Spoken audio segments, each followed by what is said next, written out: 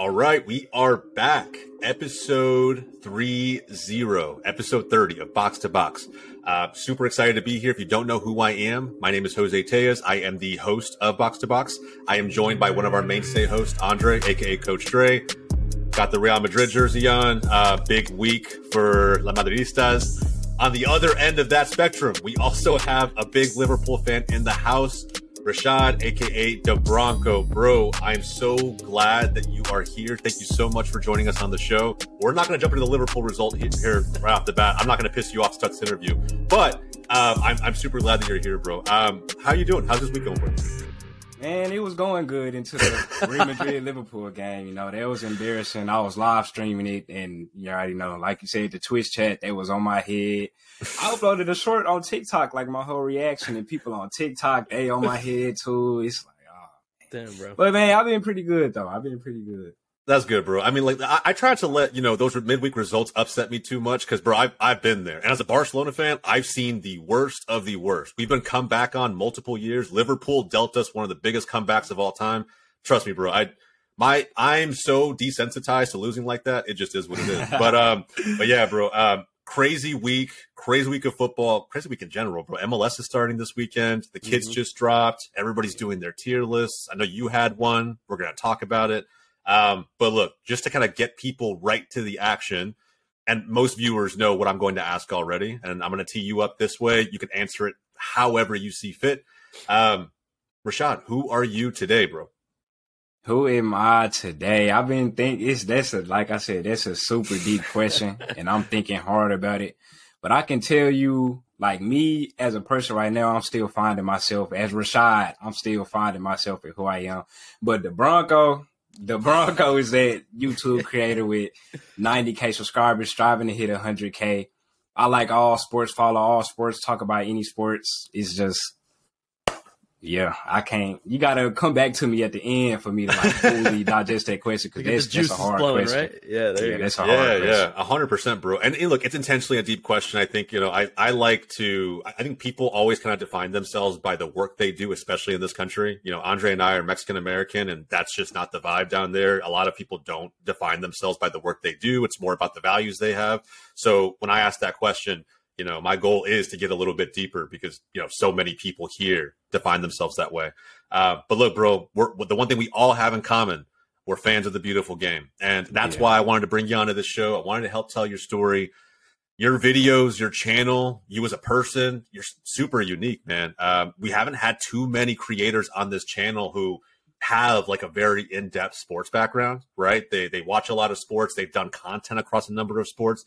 Bro, you've been creating YouTube content for a couple years now. So, I mean, first off, before I jump into my questions, and I do want to start from the beginning, bro, with your channel, I mean, you almost specifically focus on fan reactions. Like, just before we jump into where it all started, like, what was the motivation for launching the channel to begin with? I don't know, did you have like a lot of hot opinions and hot takes, and your friends were like, hey, bro, you got to let the world see this because this is great? Now, I do have a lot of hot opinions and hot takes, not just across sports, just across anything. Like a whole bunch. I'm always arguing or debating with friends and stuff. I'm going to say what's on my mind regardless. I don't care what anybody has I love to say. it. I'm going to say what's on my mind. But when I first started the channel, I just did it because during COVID, I ain't had nothing to do. And I seen people do reaction videos on YouTube and whatnot. I was like, well, I mean, I might as well try. Why not? It seems like a fun thing to do. I didn't expect to get any views. I didn't expect to do none of that. So I originally started, I'm a UFC fan and basketball. So I originally started reacting to fights after the UFC fights ended. I'll react to that like as soon as the fight ends. So when people type in the highlights, my video can pop up. Yep. So I did that. And then I also did it with the playoffs during the little bubble in 2020. I'm from Dallas, so I'm a Mavericks fan. So I was reacting to Luka heavy. Yes, sir. Hit that buzzer beater against the Clippers. That video, that was probably like one of my first videos that got past probably 5,000 views, I think. And that's what really like kept me pushing after that video hit off. Yeah, bro. I mean, it's kind of crazy. I mean, I think, I don't know where your first videos were when you started, like, I don't know, like in week 1, week 2, month 1. But now, like, if you go back deep into your channel and you look at the first videos, I mean, they all have at least, a couple thousand views. I mean, do you ever go back and, I don't know, just watch the first ones to see how you've evolved as a content creator? Yeah, I do that all the time. I'm always looking at old stuff. I'm a nostalgia fiend. I always get nostalgic over everything. And I look back at how far I came, and it's just, it's crazy that I'm here in this position. Sometimes I gotta appreciate where I'm at. Cause sometimes I'll wish that I was like in a higher position than where I am, but I'll look back and like, dang, I would have never guessed that I'll be in the position that I am right now. Yeah, that's awesome. It's crazy. Yeah, we talk about it on the show when we have other guests too, like the whole imposter syndrome, right? Of like, sometimes you just like go, and you're developing content and you're growing, and just like life happens so fast that sometimes it's good to take a step back and be like, shit, like where I came from to where I'm now, like where I'm now at, like that's fucking big ups. You know what I mean? So, no, that's awesome that you realize it, and that you realize the impact that you've had on your viewers, but also on yourself, right? Because it's not just about what you put out, but also about your own brand, right? Your own personal growth. So that's tight to see, man. That's awesome. Yeah, and look, I have a question that I want to ask that starts at the beginning. Before I get there, you mentioned watching back your old videos. I'll be honest, bro. For the life of me, I can't go back and watch my old stuff. It feels cringe. Like it's just like, like why did I say that? Or why did I position it that way? I don't know, bro. That's just me, though. I mean, do you ever think the same thing? See, for me, it's the opposite. Back in like when I first started, I was real calm and mellowed out. I ain't want to go too overboard. I ain't want to be like those cringe YouTubers, that was popular and that. So I was just pretty cool, laid back and doing it. But now, if I look at videos now, I'll put like extra energy into it just be a little bit over the top sometimes, Yeah. No, that's good, bro. I'm still getting comfortable, doing all of that. I think not that I don't want to go back and watch my content. I think that any creator who wants to get bigger and grow, and you want to get better at what you do, you should go back, watch the game tape, right? Learn at what you're doing, how you can do it better. But yeah, man, I'm still in that cringe phase of like just trying to not just like really crunch up whenever I watch it. But who knows, bro? We'll get there. All right, so let's start at the beginning. I kind of move from the who are you today into where the channel all started. You mentioned you started during COVID. So you started with, different kind of fan reactions, mainly fighting, NBA. When did you start incorporating soccer stuff? I don't know who did it or who said it, but I was probably like 3 months into it, maybe 2 or 3 months into it. And somebody just typed in. It was like, react to, what was the video? I know originally I wanted to say it was a Messi video, but then when I checked back, it was a skills. It was a skills video. It was like embarrassing skills that changed the player career or something like that, or skills that ruined this player career. So I saw all the ankle breakers and all the roulettes and all of this, and that put me onto the sport immediately. And like I liked what I was seeing immediately. I immediately got hooked, and that video hit off too. And more and more people started typing and asking me to react to this person, this skill, or these type of goals, last minute moments and stuff like that. Dude, that's awesome. It's crazy because you're the first person that we've had on the show that's so unique in the sense that like you're versatile as hell. Like you can cover different sports and also different types of videos, right? Like there's people who develop content very specifically. Like, for example, FIFA opening a pack, or keep like talking about like kits and like different cleats and culture like that, like apparel. Very niche. Whereas you are like, fuck it, like give me something and I'll talk about it. Like you're not scared to go there. You know what I mean? It's just tight. That's awesome.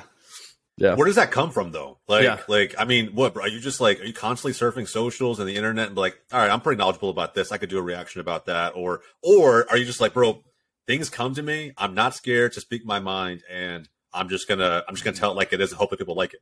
That's what it is. I just say what's on my mind. I cut the camera on, say what's on my mind. Like I always debate with my friends. It don't matter what it is. And I'm also on social media too. So I know I'm always up to date on all the topics and stuff like that. And I got my Twitter account, not my the Bronco account. I got a whole personal account. I'm always arguing with people on different topics and stuff. So I'm gonna just say what I got to say, and it translates to YouTube. That's dope. I like that a lot. So the community, bro, the communities have to be different, right? Like I imagine you mentioned someone plugged in, dropped a video, a soccer specific video in the comments. You went to go react to it, and maybe that starts getting you into it. But how did the comments change? I mean, when you introduced live streams, did you feel like the soccer community is just built different? In my opinion, oh yeah, they are, bro. They're a different breed of people. Some good, some bad, but like they're a different breed of people. Like how accepting have they been of you as a creator? Most of them they've been pretty accepting. They love me to react to their favorite players and favorite teams. And even after the the Liverpool game that's ended, people like, Bronco, it's not too late to be a Arsenal fan. It's not too late to change the team. I mean, it's come not. over here It ain't. Well, I don't know about all that, but yeah, people talk about, come be a Man United fan and all of this. It's been a lot of accepting people. Then, of course, it's like an equal amount of people who's not as accepting. Like, why is this idiot reacting to our sport? He should stick to basketball. He should stick to American. You get it a lot, bro. I get a lot of comments like that, but I tune all that out. That don't really faze me. I laugh at it honestly because when I first started getting hate comments, especially on the UFC and basketball, because I talk about their favorite player or talk trash about their favorite fighter or something like that. So they're salty, yeah, salty, and they'll leave a hate comment. They were just like me. I was like, dang, I made it. I'm getting hate comments. It made me feel good. And now in the football community, but they could be way more harsher in this football community when it comes to trash talk, especially on TikTok, because mainly on YouTube, everybody like, I've seen this dude before, but on TikTok, that's like a whole nother community of new people, and they like, bro, why is this American a Liverpool fan? He should stick to MLS and stuff like that. I get it's just all types of hate comments and stuff. Is that the biggest difference you think between the YouTube people and the TikTok community? In terms of what? Like would you say they're just like they're a little more harsh? They expect more definitely. from you. Okay. Yeah, TikTok people way more. They more non-accepting. YouTube people they accepting. They're like, come on now, we can teach you a little something. But TikTok people is like, bro, why are you reacting to this? Like stick fair. with basketball and NFL. That's how they is over there. Oh man, we need more people like you. This community needs more people who are willing to be like, you know what? And I wanted to see more of this during the World Cup. And so I don't know why I thought this was going to happen a lot where, because Rashad, you and I met before the World Cup. And then, I was trying to see, okay, how many new creators or creators are going to shift from like another sport into this sport, trying to cover the World Cup. It's so big. I saw a couple, maybe I wasn't plugged into YouTube as much as I should have been. But like, I don't know. Did you see anybody that was trying to do what you did, make that transition? I mean, I've seen a couple of big creators they'll probably make 1 or 2 videos about it. Like say they a 2K YouTuber, they'll try and like a FIFA video and kind of like collab with another FIFA creator or something like that. But in terms of like the actual games, I didn't really see anybody try to dip into it. Mm-hmm. Yeah, because you have some videos that run deep, bro. Like I remember I did get some Champions League videos, and I'm just like, bro, the moments in this are like old as hell. Like you really had to have been following the game for a while to really not just react to it, but to know the players that are involved, the teams that are involved, how big the situation was. I mean, as recently as like, I know some kids who follow the sport today can't recall the Chelsea-Barcelona game from 2009 that pissed everybody off, right? And then they went to the final. There's all kinds of those. I remember the one specific video, the biggest like blunders in football history, and you reacting to all of those. I don't know. I was hoping to see more of that in the world's biggest event, but I don't know. Maybe we're still a casual, fan country, I guess you could say. I also think that people are just comfortable with, like, they stay in their lane in a way, right? Like you're comfortable talking about one team or one player or a specific scenario, right? Or like Champions League period. Whereas like, people like you, Rashad, you're open to like whatever's happening in the moment, right? Or like the MLS is about to start. You do the the ranking of the kits or whatever it is. Like I'm sure that it's all cyclical, right? Like depending on the calendar. I'm sure when we get close to the 2026 World Cup, you're going to probably start talking about it a lot more. But I also feel like people are just very specific and like they stay in their lane. So we definitely need more people like you to break out of the mold. Do you ever get scared, Rashad, by the way? Just to piggyback on what Andre said, do you ever get scared about like introducing a new video and what that will do for the algorithm or for your channel? Great question. Along those lines? Yeah. Well, like pretty much any MLS video that I do, not really gonna do good in terms of algorithm and stuff like that, or with my subscribers. Because what I was finna say along the lines of the past thing that you just brought up, in terms of like introducing the sport to more people in America, on social media, stuff is like so divided and competitive. It's like people don't want to like it. Like they absolutely don't want to like it. Like when the Super Bowl, and on the other spectrum, when the Super Bowl was happening, the whole soccer/football community, they was like, they don't want to like it. It don't matter what's happening. We go hate on it regardless. We don't want to watch that. When the World Cup final was happening, you had Americans on social media or like NBA or NFL fans that was like, bro, that is lame, bro. it don't matter what you say. You not go convince some of these people, that to watch the sport or actually enjoy like what they're watching. That's sad, man. And it's because it always has to be a comparison, right? Yeah. It's like, you talk about the Super Bowl. I'm an American football fan. Andre is too. And like, we'll go watch a game or whatever. But then automatically it becomes, well, it's not the World Cup. Well, it's not the world's biggest sporting event. I'm like, so what? It's not comparable. Why are we choosing to compare it? It doesn't make any sense, So I don't know. I feel like it should be okay for fans to appreciate multiple sports, multiple games. It's the competition that I think we love most as sports fans. It's just being able to appreciate athletes and what they do, regardless of the field or the arena. Yeah, that's facts. No, that's true. That makes a lot of sense. So with that said, though, let me go back to we went off on a little bit of a tangent there, but going back to the starting at the beginning and how the community has kind of welcomed you since moving over into soccer fan reactions. You're a Liverpool fan. How did that happen? Did it come from just and really just to piggyback on that, the Liverpool fandom, and maybe you're a fan of multiple teams. I think American football fans or American soccer fans, however you see it, we have a very unique ability and opportunity to appreciate multiple teams. Andre is a Real Madrid fan and a Leeds United fan, and we can kind of pick from league to league. I am a Barcelona fan and an Arsenal fan, and even in Germany, I'm a Dortmund fan. I don't root for Bayern. Mm-hmm. So like it's just because we don't grow up in those countries. It's like we get a chance to kind of almost pick and choose which team we're going to support, and it can be for a number of different reasons. So I don't know. I mean, like when you have, bro, you're moving from traditional sports content into soccer specific content.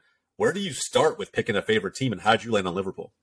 In terms of me picking a favorite team, that was easy because LeBron is my favorite player, and LeBron has he part owner or whatever in Liverpool. Yeah. So I was like, that was easy. I'm a Liverpool fan. That's King James.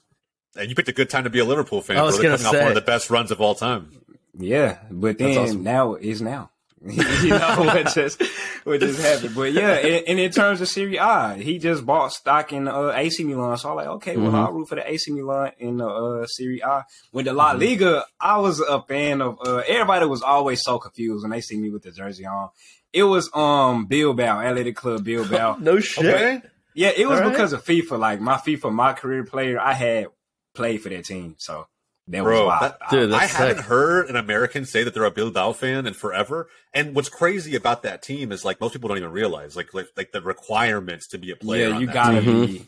You got to be from the Basque Country. That's crazy, exactly. Man. Like I think that to do that and to stay in the top flight of Spanish football, I think they always give the top teams a run for their money. Whether it's Madrid, Barcelona, they always keep the games competitive. They always finish top of the table for sure. And they've won some Copa del Reyes. They've made some deep runs as well in European competitions. So it's crazy to see that, but that's awesome, man.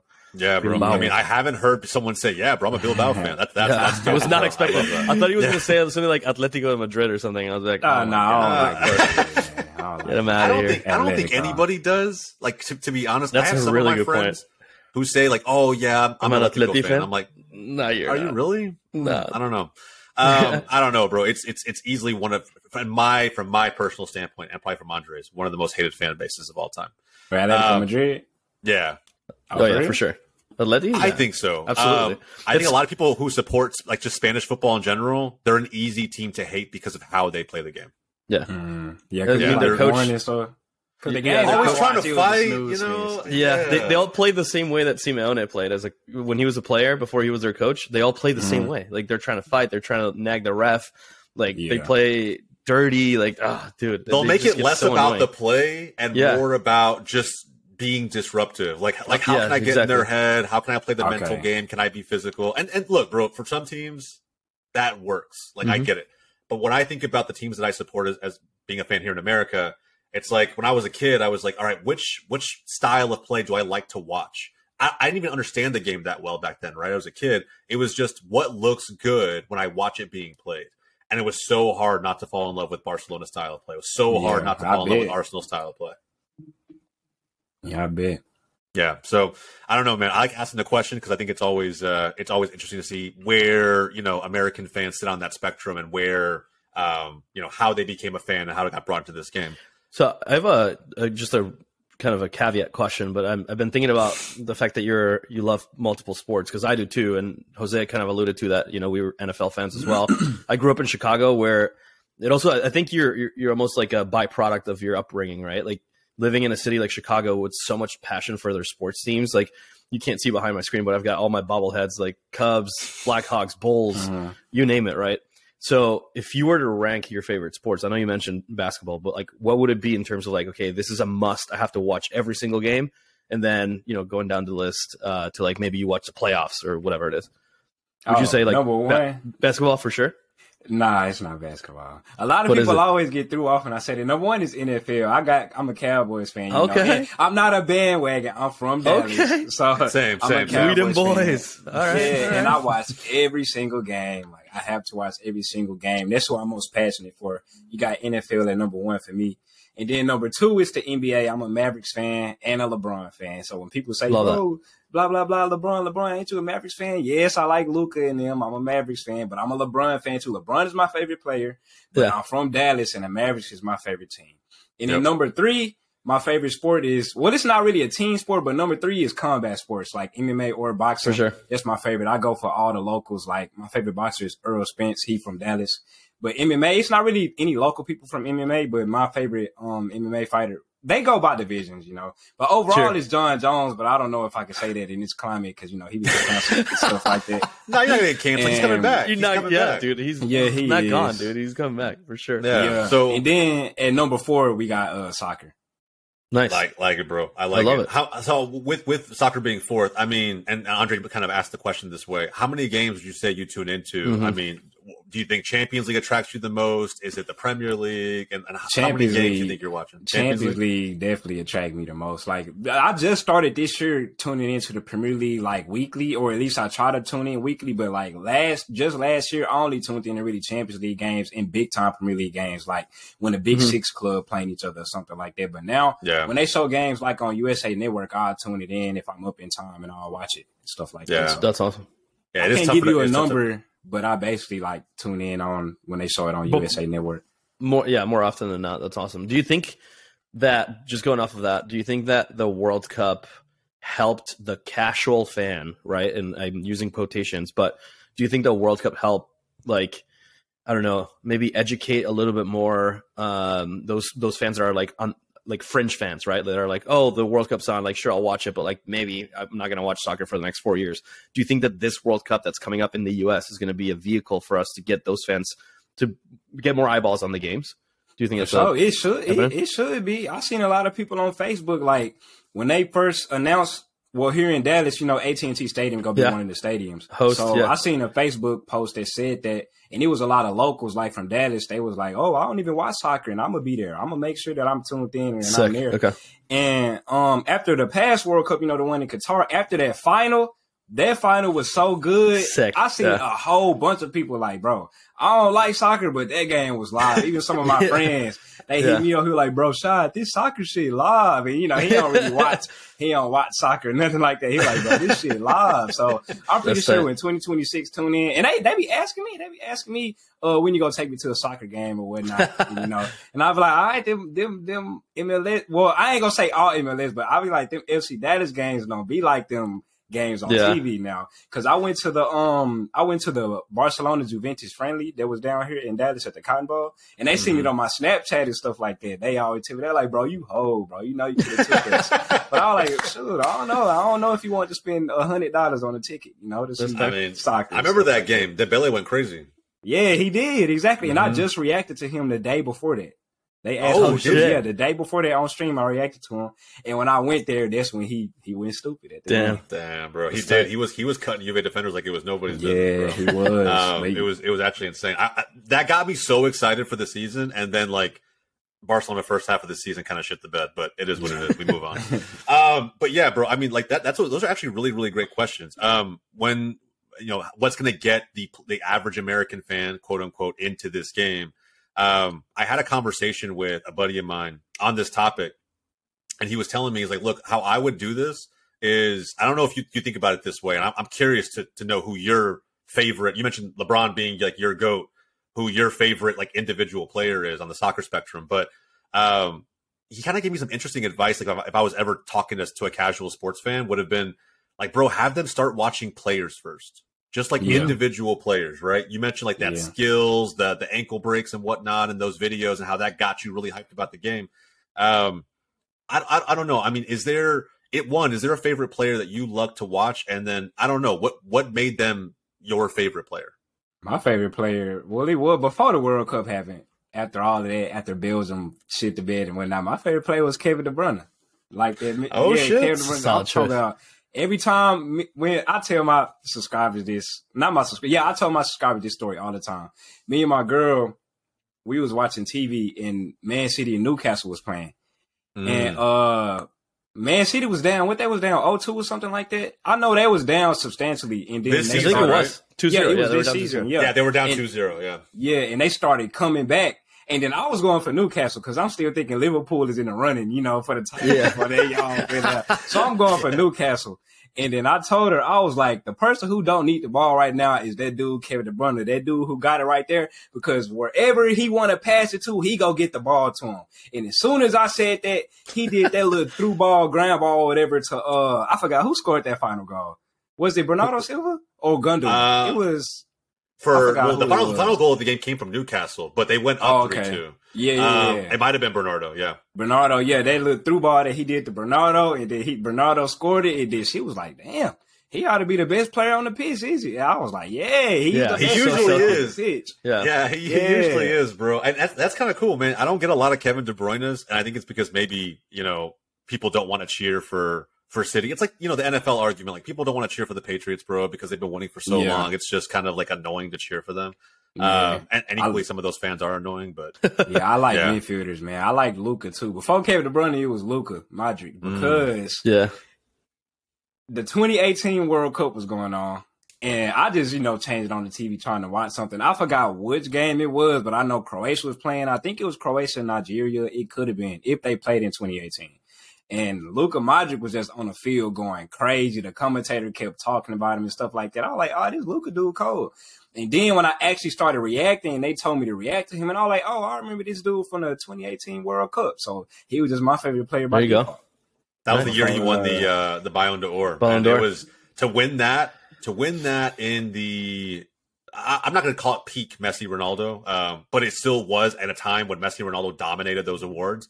The fact that he took one off of them, bro. Yeah, I mean, crazy. He'll forever be a person who could say he did that. Which I think the only other player that could say he did that was Kaká. Sure. Before them, yeah. Mm-hmm. That's it. Like anybody, at any time in that 15 to 20 year span, it was always either Messi or Ronaldo. Yeah. So that's wild, bro. It's kind of crazy. You picked a midfielder. So many people are just pick goal scorers, especially sports fans from other sports coming into this game. They just look at who the best winger is. A lot of people talking about Rashford or Mbappe or anybody else. I don't know. Who's your GOAT? My GOAT? Oh, Lionel. Yes, Messi. sir. Yes, sir. Bro, me and Andre watched the World Cup final in New York. We watched it live in New York, and it was still to this day one of the craziest experiences we've had because the whole bar packed like this with Argentina fans. Like, I mean, Andre was one of 3 people cheering for France. Like three whole people, wrong, bro. But we happened to sit next to each other, which was great. It was random. It was so random. And I was like, wait, are you wearing a French jersey? We're all wearing like our jackets. We didn't want to be seen with our jerseys, bro. It was freaking wild.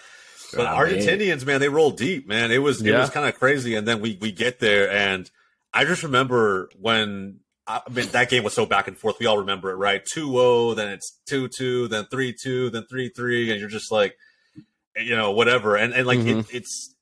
I still remember just being so happy for Leo, man. So happy when the game was over for Leo. So why Messi and not Ronaldo?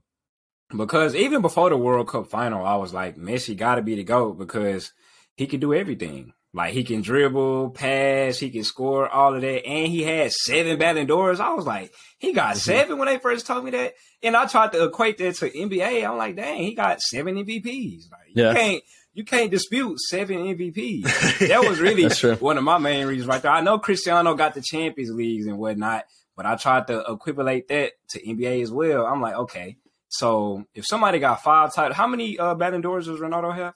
I think he's got 5, right?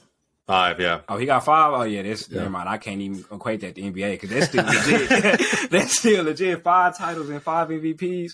But still, I was always just like, Lionel, he can do everything, bro. Like, yeah, he really can, bro. That's what I'm saying. It's I hate the comparison, and I've told this to Andre before, and we had this talk before. It's just like, it's not fair because Ronaldo is the hardest working man in the room always. Mm-hmm. And you're still just not going to be able to compete with someone who's just not from this planet. Like, he just does things that are almost unexplainable. You can't really like understand how he did what he did, especially considering that he's 5'5", weighs next to nothing. And Ronaldo's a physical freak, right? Like, he's a specimen, right? So I always think, like, bro, we're not even comparing the two because I think they're both in their own stratosphere. But Messi, he just can do things that nobody else can really do. It's almost, you can't really explain it. But that's cool, bro. I like that you've at least decided for yourself who's the GOAT. I've asked that question to a few different people on this pod. People, they don't want to answer it. They're like, they don't want to piss people off. They're like, I kind of like both. They're both great. I'm like, nah, man, just pick one, man. Nah, I say Messi, man. Especially because I can relate to him more because I'm short too. I'm like 5'6.5". So I'm like, I like to see the short folk go out there and do their thing. The short kings, bro. 100%, exactly. Man. I missed that a lot. Heavy.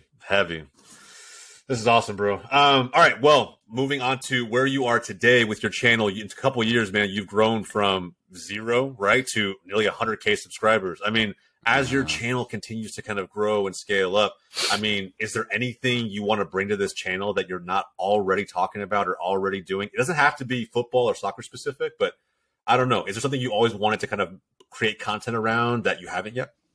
Yeah, I always want to go back to implementing basketball and MMA videos back into the channel, but I might just create a separate channel to do that because it's a lot of people who still hear from the basketball videos and they ask, bro, when you gonna do another basketball video? I miss the basketball videos, I miss the UFC videos and stuff like that. But it's like some people, some football fans, they are like intolerant. If I make a video about something else, they were like, bro, we here to see football. We're not here to see basketball and stuff like that. I literally get comments like that. So I was like, bro, I might just make a separate channel to do that.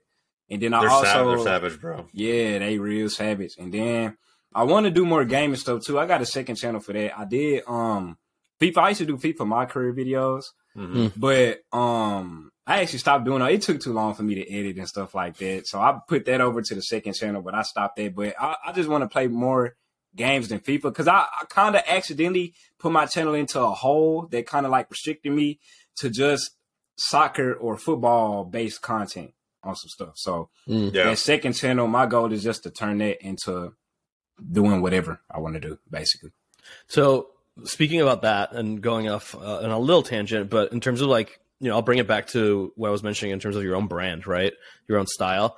How would you say, I guess it's more of a two-part question. How would you say you've evolved from when you started and where do you see yourself going? Do you anticipate changing it up, changing the style, changing the format, whatever it might be, editing, you name it? Or are you like, all right, this is cool. This is where I envisioned I want it to be for my own brand. What was the first part again? So when you started creating videos to where you're now, how has your brand or your style evolved? And then the second part is where you're now, is this where you want to be or do you want to like kind of evolve as you go forward? Yeah, when I first started, it was just straight reacting. Like I actually wanted to branch out from reacting because now I do like commentary. I guess that's how you could classify that as like commentary. Yeah, like watch-alongs? Yeah, like watch-alongs, I kind of count that as reactions. Like when I used to do my match week reviews or like game reviews or like that game, the LAFC and Philadelphia Union, and I would like, tell the people what happened, summarize and commentate basically what happened. Yeah, that's kind of what I wanted to start moving towards. When I first started, it's just me watching the video and like, just giving my reaction. Basically, I wanted to move from that because I didn't feel like, bro, that's not like real content, bro. Like I didn't feel like if somebody asked me or somebody in my family asked me what I do, like, I react to soccer videos. I just don't feel good saying that, bro. I just want to move on, evolve. Like now that I have more knowledge of the sport and I can actually give my own opinion about it, I can just do commentary about it. So that's the difference that I do now. And I actually want to keep on evolving. I just want to do something that works. I see a lot of people I love the compliments that they give me when they were like, bro, Bronco, MLS should hire you, bro, or ESPN should hire you, bro. I don't know what is in my future. Or they be like, I'd rather listen to you than the MLS commentators. You know, I'm like, there you go. Yeah. Get me on there to commentate a game. You know, Hell get on yeah, there and do whatever. But yeah, I just want to evolve. I don't know. I don't have in my mind exactly where I want to be, but I just know I don't want to be doing reactions forever. Keep changing it up. All right, cool. Yes, keep. I like that, bro. Yeah. And that's a great point that you just mentioned, right? Like people saying, bro, I find you more relatable than the people who are on TV talking about this. Mm-hmm. I wholeheartedly agree. I cannot stress this shit enough. I'm so passionate about it. And this is why I started GOLZtv to begin with. When Andre and I talked about this, bro, we were physically muting the pregame shows because I felt I was like, bro, they're just like tiptoeing around subjects. They don't want to like piss people off. So they talk about things like a very non-biased way. It's not even like it's so vanilla, bro. Into the game. Yeah, it's so vanilla. It's just like, dude, create some drama. Like say something or have an opinion that's going to be like, you know what? All right, bet I'm going to tune in. Let's see if what you were right or if your prediction was right. And at least I'm more invested at that point. Yeah. And this is why I think with GOLZtv, like this is why we're trying to do this. Like I think creators like you are the future of this game. I really do. I at least in North America, we don't have like this crazy 100-year history of the sport being here and all these players that we can use as like pundits and analysts. Like, I'm sorry, bro. Like the Gen Z generation doesn't think Alexi Lawless and Landon Donovan and Clint Dempsey and all those guys, not that they were bad players, not even that they're bad pundits. They're not relatable. Like the next generation doesn't care what their opinions are because they didn't grow up watching them. But they're watching your videos. They're watching your fan reactions. And you're like, you know what? This guy's got opinions that I'm either locked in with, right? I fuck with those opinions. I'm cool. I support. And that's why you're there. Or the Bronco's stupid, doesn't know what he's talking about, but I'm still there. I'm watching him. Yeah, one way or the other. One or right? the other. But it doesn't matter. It's relatable. Like whether you love it or you hate it, you at least understand his opinion, what he's talking about, and it speaks to you. And that's kind of the whole point. Yeah, I know. I honestly don't even think that it has to be relatable to an extent because of the fact that, you know, in basketball, the NFL, you got Skip Bayless. He like an old 80-year-old, dude, that guy? You know, white man. Like he 80-year-old white man. Then of course you got Shannon Sharp. But it's like, I feel like if the soccer community had some people like them with all of this personality, or Stephen A. Smith and all of this personality, you know how they be back and forth on LeBron and MJ or something like that. If they was actually watch soccer, I feel like they could bring a whole bunch of eyes to the game. Like if say Skip Bayless is a Ronaldo fan and Shannon Sharp a Messi fan, and they just sitting there spending hours and hours of segments just butting heads and arguing about it, people be like, oh, dang, that's I got to really tune in to see what happened in the World Cup. Like, you know, and then after this happened, Skip Bayless, you know, he go on Twitter while the game is happening and coming, and everybody come like, bro, shut up and blah, blah, I stopped blah, following blah, Skip blah, a long blah. time ago, bro. It's Yeah, just like, exactly. I can't. It gets on my nerves. And he's a Cowboys fan, which is a I was going to say, dude, how do you guys feel about he's that? like representative of the whole fan base, technically. Yeah. Everybody just like, oh, Cowboys fans are annoying because Skip Bayless is annoying. Yeah. See, with me, Skip Bayless, he got y'all by the balls. Because in my mind, Skip is playing a character. So I don't take Skip serious at all. Because he been doing this since like the 80s or 70s. Because I seen a video on TikTok about this lady was interviewing him, and he was talking about on how he felt like the most hated man in town when he first went to there, because he used to make like a lot of hate newspaper comments, newspaper prints, whatever it was back in the day. They was talking about his published story in the newspaper. He was like, he feel like the most hated man in town. I'm like, damn, Skip's been hating for 50 years now, you know? And he made a living off being a hater, bro. Yeah, and like, exactly. Still doing it. Look at Stephen A. Smith now. I mean, bro, I secretly believe that I think he's just a closeted Cowboys fan. I firmly believe that, bro. I'm like, there's no way you talk about the team this much and you're not a fan. And when you come to Dallas, when they make playoffs or whatever, and we've all seen First Take, bro. He puts the hat on, he does like the little strut, the walk. Now, I'm like, God, I hope we beat whoever we're playing tonight. It could be the Saints, whoever, just to shut him up, bro. Like, it's so annoying. But now I ain't gonna lie. I know I just said Skip got y'all by the balls, but Stephen A, I know it's a character or whatnot. I cannot stand Stephen A. Smith when he do all of that cowboy stuff, when he make the video laughing and all that. Yeah, when he's just laughing about it. I can't even just watch it, bro. I just skip the video, bro. When we lost the Niners, I was like, I'm not getting on social media tonight. Yeah, exactly. I don't want to see Stephen exactly A. I don't want to see him laugh for no stupid reason. It's just like, bro, the biggest hater at ESPN, and coincidentally makes the most money probably at ESPN. So I don't know, man. I also don't watch Undisputed a ton anymore because sometimes Shannon and Skip just yell, and I can't even make sense of it all. It's just like whatever. It's true too. But I feel like if they cover soccer, I feel like it'll bring more eyes to the game because after these games be ending, like after a Lakers game in, the first thing they be on these people's minds is like, oh, I got to go tweet at Shannon because the Lakers just lost. So I got to go tweet at Skip. The Cowboys just lost. I feel like we have like those level of personalities covering soccer here in America. I think it'll help tremendously. Yeah. Do you think the timing of of those segments though is because I've been thinking about this a lot. I actually want, maybe through GOLZtv, we'll figure it out. I actually want to start an MLS debate type of show because I feel like ESPN, bro, they had the rights for 2 years before it ever went to Apple, and their coverage was bad. Yeah, like, they ain't do nothing, bro. Nah, bro, it's so bad. So like when I thought about what would an MLS debate style show look like? Do you think even for a league as small and maybe not as competitive as the rest of the world, MLS, if they brought that type of show, do you think it could really grow a league like that? I think it can, especially if you got people so controversial or like so personality filled, it could bring controversial moments, and then people put it on TikTok, people put it on YouTube and stuff like that. Because I'm pretty sure it's a lot of people who don't even watch sports who have seen Skip and Shannon on there arguing, dang, they're about to go to blows with each other. I'm pretty sure it's a lot of non-sports people who know who Stephen A. Smith is. If it's a lot of controversial moments that happen, I'm pretty sure people will be able to, oh, I want to watch this. Oh, I need to tune in next week, Yeah. I mean, bro, there has to be so many more Cowboys haters now. There just has to be, right? Just 100%. because Stephen A. by himself. Like, he's right. And then you have all of this ammunition to, like, go to Cowboys fans and just, at the end of the day, we're the most talked about franchise. We are America's team, whether people like to admit it or not. And I'll rep that all day, bro. I mean, you and I live in the same market. I'm a Cowboys fan through and through. So yeah, man, it's just like, Andre being a Real Madrid fan. I mean, I'm sure he rocks that. Own it. He loves the hate. It never, I mean, Andre, does it ever phase you, bro, being the most hated team in Europe? Hated, adored, never ignored. That's all I'm going to say, dude. You're going to talk about us one way or another, bro.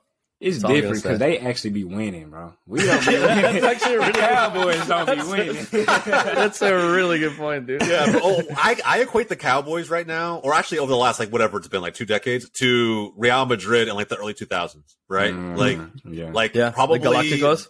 Yeah, the Galacticos. Yeah. Easily the biggest payroll in the world, right? The A-lister talent. They should win everything.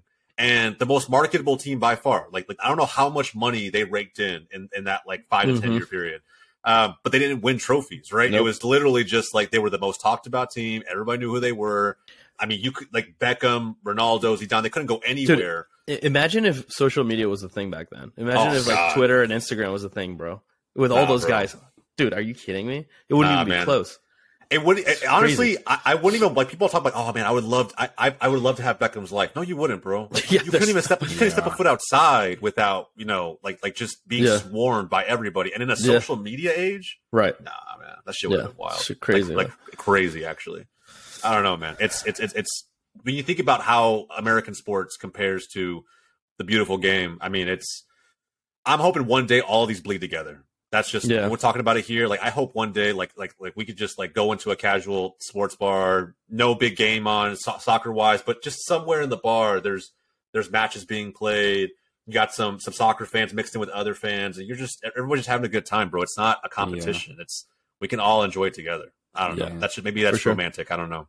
And when you brought up not wanting to be Beckham and having social media back in the day, imagine being Luis Figo back in the day and social media existed. When that would have been the least of his worries. Yes, deactivate everything, turn off DMs, comments. A severed pig head.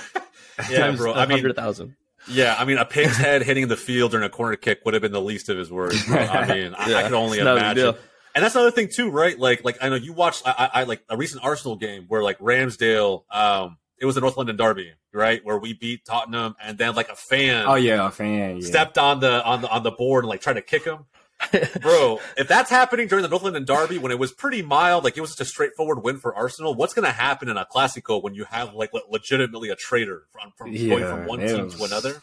It's crazy, bro. bro. My man would have gotten tackled by multiple people. Probably. I don't know what would have happened. It would have been insane, bro. They would have needed like actual cages or fences to keep people out. Yeah, this stuff is crazy over there. Like the whole difference between how much they care about football or soccer and how much Americans care about the sport. Because like I was watching the documentary, you know, I learned about him through the documentary on Netflix, and I showed my girl that, and then she always like, it is not that serious. And I'm like, I want you to go down there and tell them that it's not that serious. Tell them that it's not that serious, because it's that serious down there, man. Yeah, bro. I play.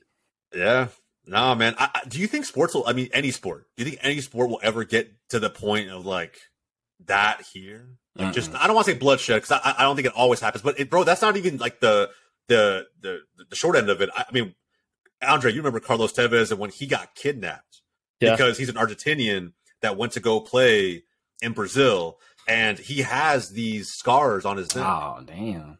Yeah, bro. He has these scars on his neck where they kind of held him for ransom for a little bit. And so, I mean, like in other parts of the world, they don't play. I mean, you hear about I think there's a movie about it on Netflix now. The Colombian striker who literally was killed after the two Escobars he conceded. The two Escobars. Yeah. Bro, I mean, like in other parts of the world, they don't. It's literally life or death. Death. It's literally life or death. I mean, we're not a third world country, so I don't know if we'll ever get there. But do you ever see sports fans taking it that far? Nah, even aside from life and death, just in terms of, we can just even talk about England, just in terms of how much like England people care about it. We ain't never gonna get on that level. In terms of like somebody, you know how big it will be, how much national headlines it will be. If you know how you just said the fan just tried to hit Ramsdale or whatever. If somebody like ran on the NBA court and tried to like punch a player or something like that, like it made national headline when somebody dumped popcorn on Russell Westbrook when he was walking out. That's so true, dude. I was like, popcorn. We talking about popcorn right now? I don't know if I was just being insensitive or I'm just used to like the football world or whatever. But I'm like, bro, we put dumb popcorn on them. Like, it's American sports never gonna be on that level, man. Because they talked about it like for weeks too. Like all the sports shows on how to fans to know their place and all of that. I'm like, it's different cultures. It ain't never gonna be like that over there in terms of passion wise and stuff like that.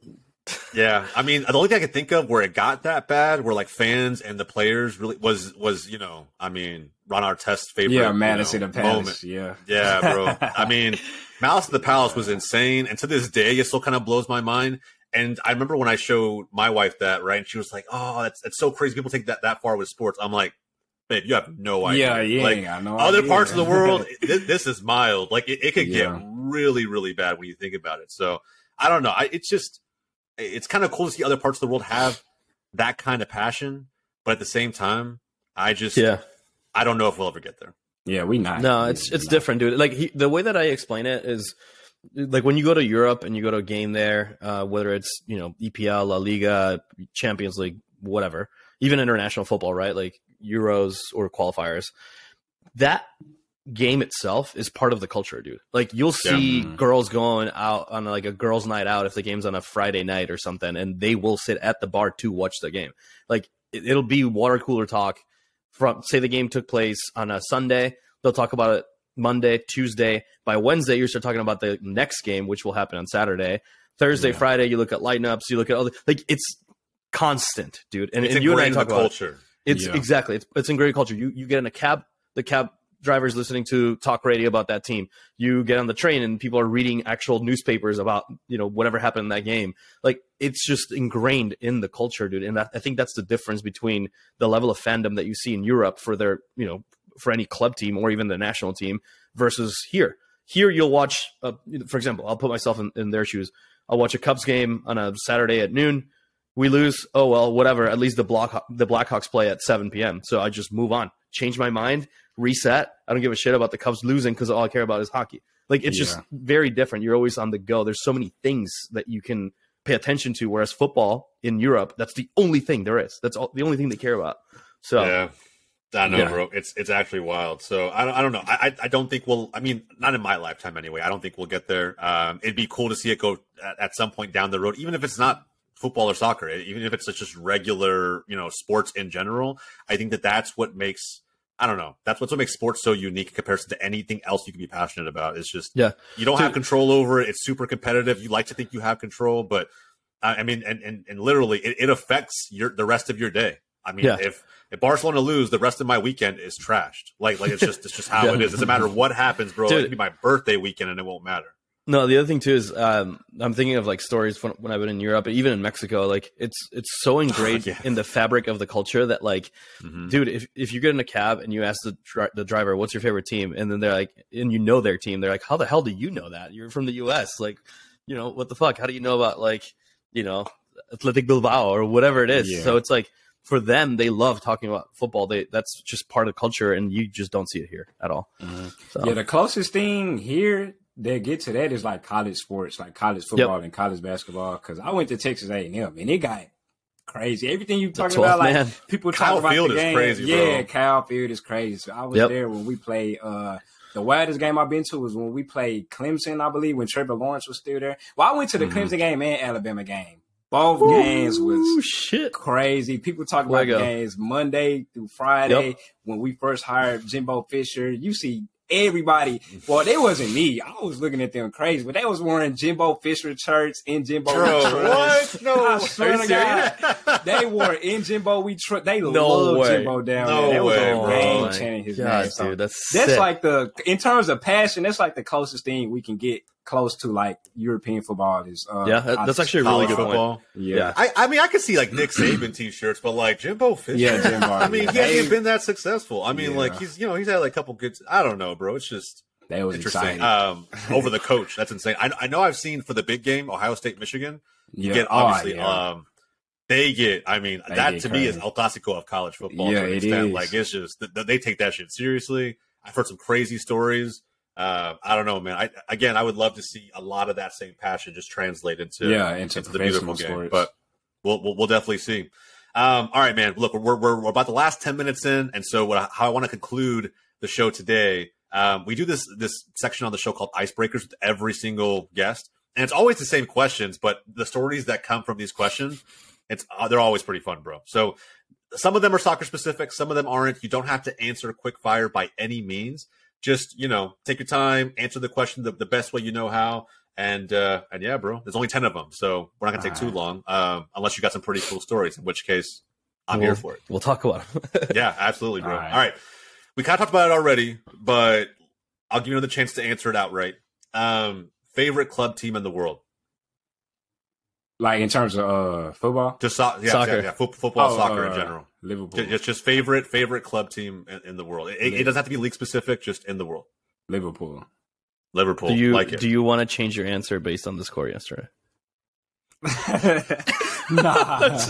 I would stay with it. May I interest you in a team? May I interest you in a team that has double-digit Champions League? Stop, bro. Stop. You don't have to jump on the bandwagon, bro. I mean, we can all hate Real Madrid together.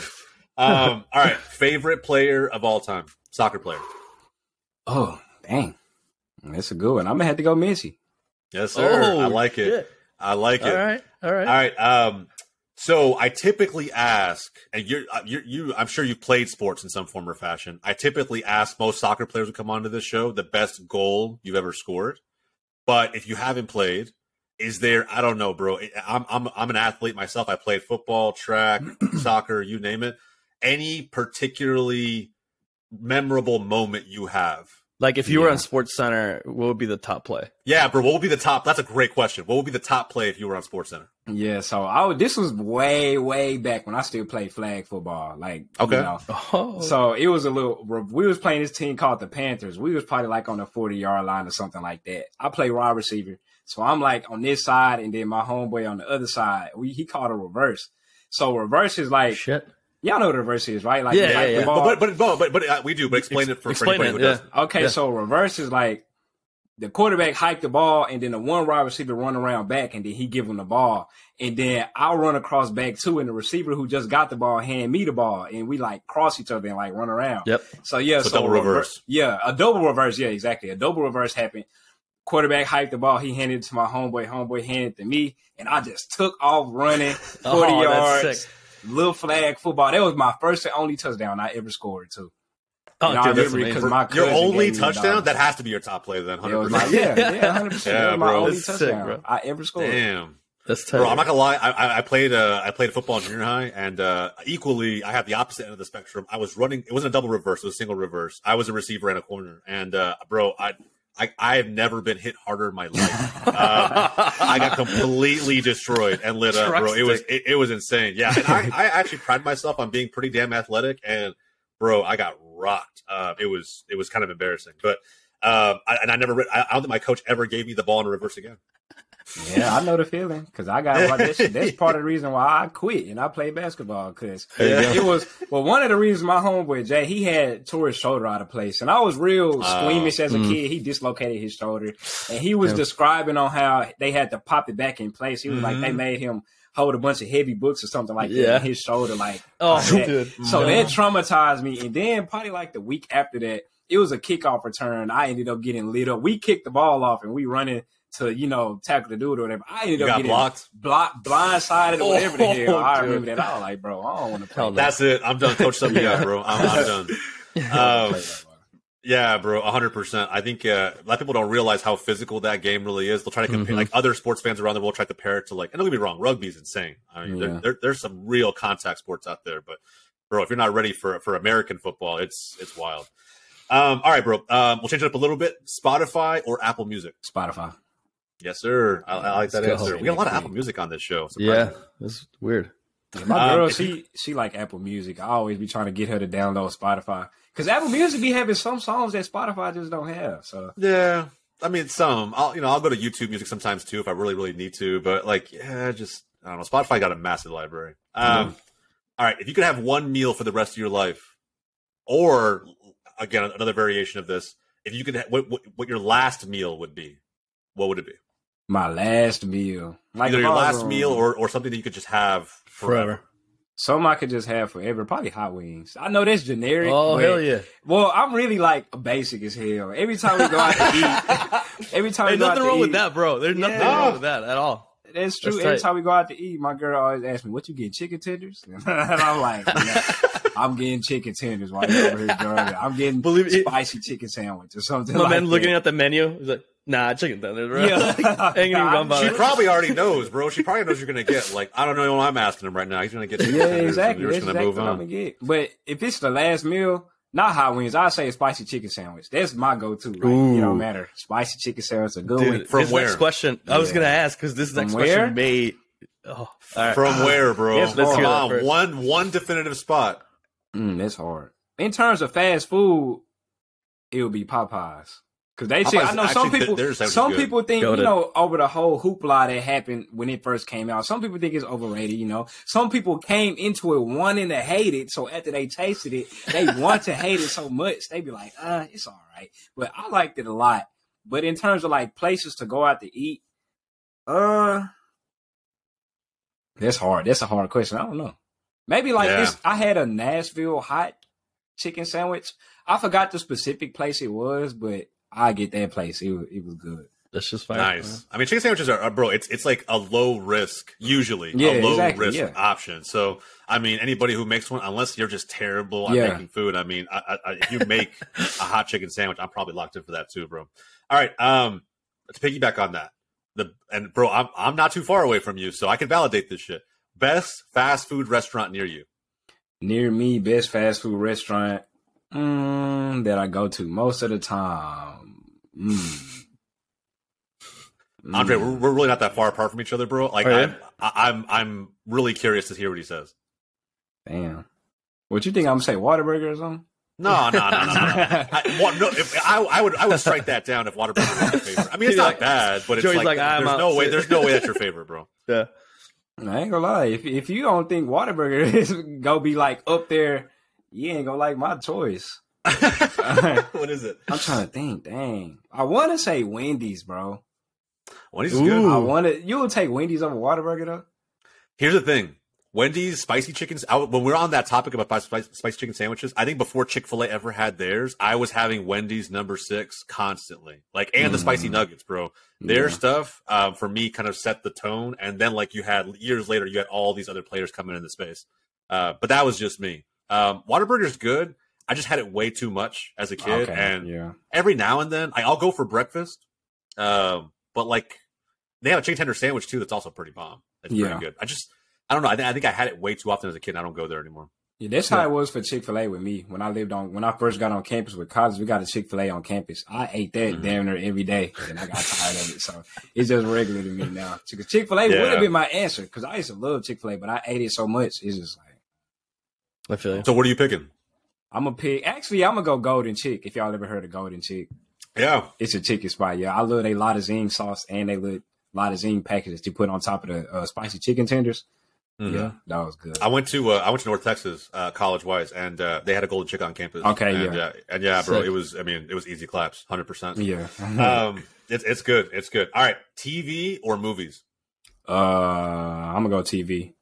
Oh, okay. Are you watching? We got a lot of TV, bro. I mean, it's interesting. I feel like people love movies, even the movies you could stream on any app. I mean, but TV, TV basically is the new movies, though. You could binge any series the minute that it comes out. For real. Yeah. All right, Coke or Pepsi? Neither. Ooh, I don't like Coke or Pepsi. But you don't like? Do you like soda or just that flavor? Yeah, I just don't like Coke or Pepsi. Okay. Ooh, so what's your soda of choice? I'm a root beer guy. Root beer. Wow. I like root beer. Look at that. You don't get too many of that. What's your favorite root beer brand? A&W. Okay. Yeah, for sure. Nice, bro. Do you like root beer for like root beer floats? Yeah, I love root beer floats too. Yeah. My daddy, he a big Dr. Pepper guy, but I don't like Dr. Pepper either. That's me. If you would have asked me that question, I would have said DP goes hard, man. I actually like it. Yeah. I don't like Dr. Pepper, bro. I don't like Dr. Pepper, Coke, or Pepsi. They all three of them. But if I had to rank them, I'll put Dr. Pepper at 1, Coke at 2, and Pepsi at 3. If I had to rank that might be a hot take, bro. Like I feel like that's a controversial. I mean, I don't know. Does anybody ever tell you that? Nah, people tell me I'm crazy for liking root beer, but in terms of not liking Coke and Pepsi, I don't know. Pepsi is disgusting. That's like one of the most disgusting I've tasted. But Coke, it's just like mid to me. I went to the Coca-Cola factory in Atlanta, and they just hyped it up like it was the best thing since sliced bread. But the thing that I tasted, the bottle that they had at the factory that they let us taste, that was the best Coke I ever had. I was like, this thing good. It hits different, right? Yeah, it's straight from the stores. Yeah. Isn't there, isn't that the same Coke that they make available to like McDonald's locations? It's like supposed to be actually better than any Coke you can find anywhere else? I don't know. I never had McDonald's Coke, so. Yeah, that's what I heard, bro. So I'm also big on the gaming side, and like people, I'm sure you heard like esports events, whatever it may be, right? People go compete at COD and go to an event or whatever. I've seen so many times players that just like they don't show up with energy drinks, bro. They show up with like a big ass thing of McDonald's Coke, and they're just cracked, bro. Like the whole day, like they're just locked in. I don't know. It's they might as well take an energy drink, to be honest. All right, AirPods or headphones? AirPods. I mean, you got AirPods in right now. It was probably a dumb question, to be honest. But. All right, home cooked meal or are you eating out? Eating out, and that's no slight on my mama, but I just like eating out. It's easy, it's convenient. Yeah, you could try a bunch of different stuff. So outside of fast food restaurants, I mean, is there like a restaurant you like to eat out at?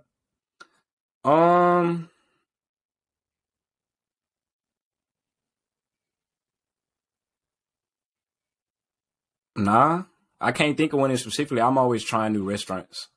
So it's not one that I just be like, oh, we need to go out to eat here. Because I honestly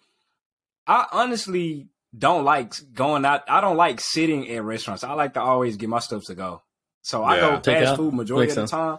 But in terms of me, if I got to cook myself, like when I was in college, I'd rather just go and go get something to eat. Go grab it, come back, chill, do your thing. Yeah, exactly. Yeah, I feel that, bro. I'm the same way. I like convenience, and I like to eat in my house. I like to eat, in my domain, bro. Like it's just I'm comfortable. It's I can watch what I want to watch. I can eat what I want to eat. My favorite dining place is Texas Roadhouse. Interesting. All right. Okay. For the bread? Yeah, the bread, and I like what I get at Texas Roadhouse. I get they shrimp. That grilled shrimp, they shrimp, that is real good. I haven't had it. It's like shrimp and rice, and then it come with and I get the baked potato side. The loaded baked potato, nice. I get that every time I go. Nice, bro. Sick. Good shit.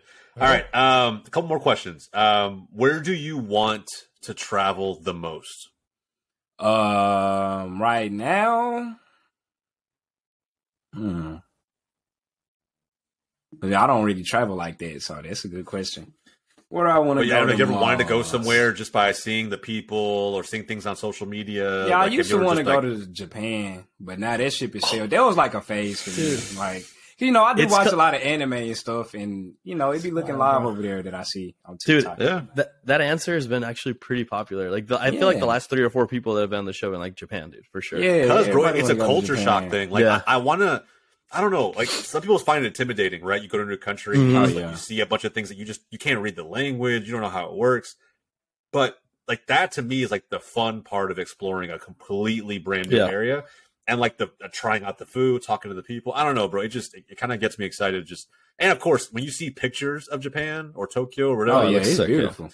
It looks insane. I want to just soak it in live, like not see a picture. But all right, last one. If money wasn't an object, what's the one thing you're buying?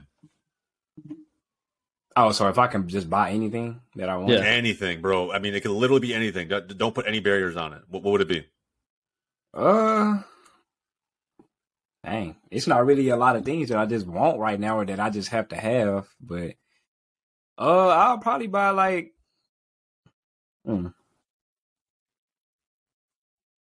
Maybe like a trip to Japan.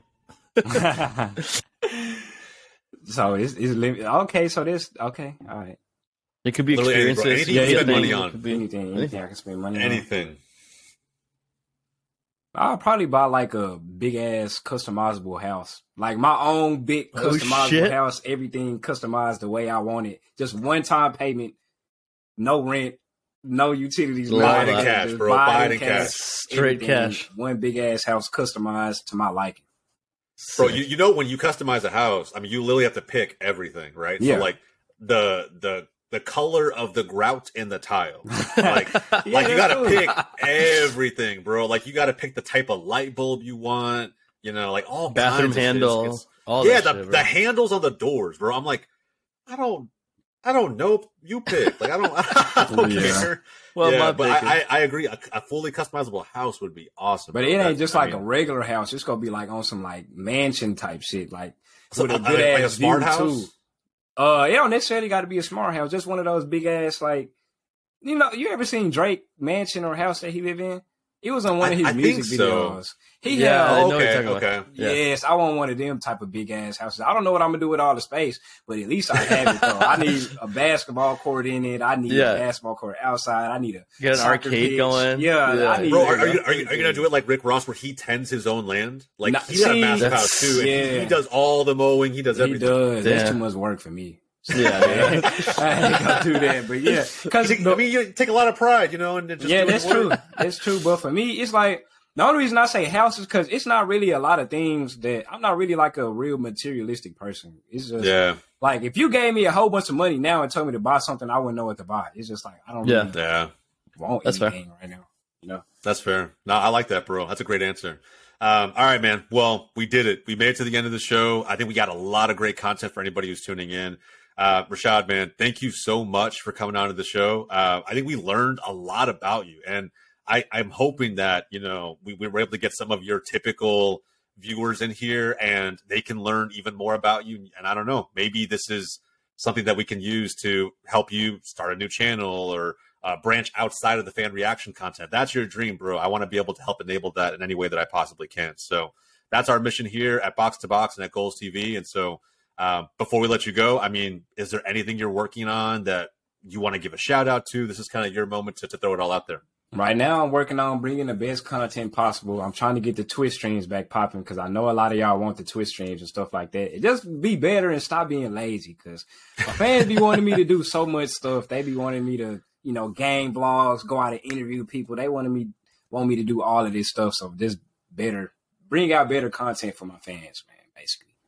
Nice, dude. I like it, man. I like it. Well, look, guys, we're going to link all of Rashad's socials down below, as well as his YouTube channel down below. And look, I think if Rashad starts a second one or wants to get more content out there, you guys should tune in. The fan reactions hold up well. As someone who's watched every type of reaction on his channel, whether it's MMA or basketball or soccer or whatever it may be, bro, your personality it brings it to a whole new level. And if you want, I'll probably link my favorite reaction video. It was actually the Ballon d'Or ceremony when you were like flaming people for what they were wearing, and the dripper skip. yeah, the dripper skip, bro. That honestly, it was fantastic. I loved it because it is super basic. It's a very black and white tie event, and like you brought it to the people in a way that I don't think most people out there could. So, guys, go check out his stuff. We're gonna link it all down below. And again, thank you for supporting the channel.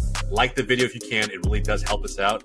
And from all of us here at Box to Box, we'll see you guys next time. Thank you so much.